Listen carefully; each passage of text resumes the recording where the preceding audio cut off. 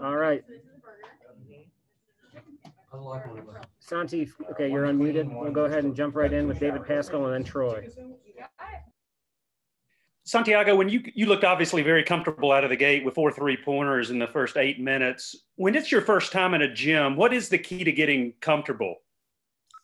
That was hard, to be honest. I was talking about that in radio. And today, I was not feeling that good, like in terms of rhythm of my shot. And I really don't know what happened today. Like, I was shooting the warm-up, couldn't make shots. And then I just got in the game and they started falling. So I just started taking opportunities. Santi, how big of an emphasis was it for you this offseason to just lessen your turnovers? Sorry, can you say it again?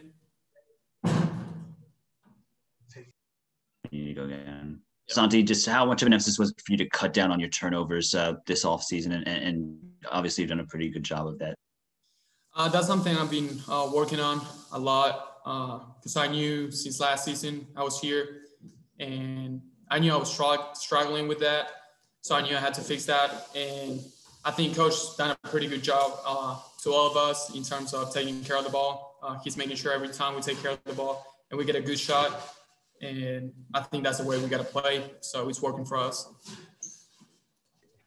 Gustavo, then Grant Ramey. Santi, how much do you think you feel better today than, for example, last week against Alabama? You know, the coach praised you, how much you developed this week. How much do you think you're different from this game compared to last week versus Alabama?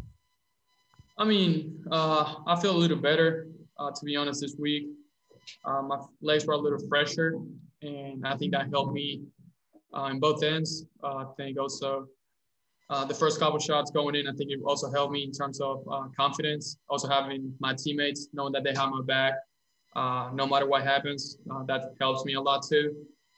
And also Coach has been doing a really good job giving me confidence and just know that at some point I'm like my shots were going to start falling.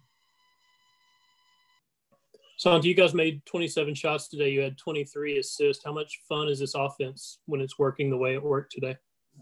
We knew even before the game that it was going to be an assist game. We had to share the ball because they were all in the paint every time we drove. And I think it's really fun, to be honest, because if you get a shot for yourself, I mean, you could be happy. But if you get an assist, you're going to be happy. And your teammate who's made the shot is going to be happy as well. And having a game with 23 assists, I think it shows how much we share the ball, how unselfish we are, and just how much we care about each other. Last one for Santi goes to Wes Rucker. Santi, last year A&M was a team that really kind of went into y'all's building and really kind of out-physicaled you, out-toughed you. How much was that on your mind going into today, that this was a team that if you let them push you around, they would? Yeah, we knew that, knowing how hard it was to watch the game from last year.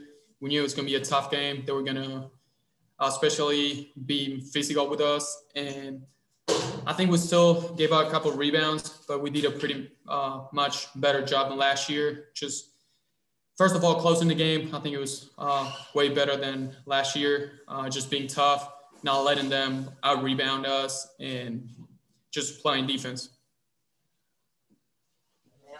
Thanks, Santi.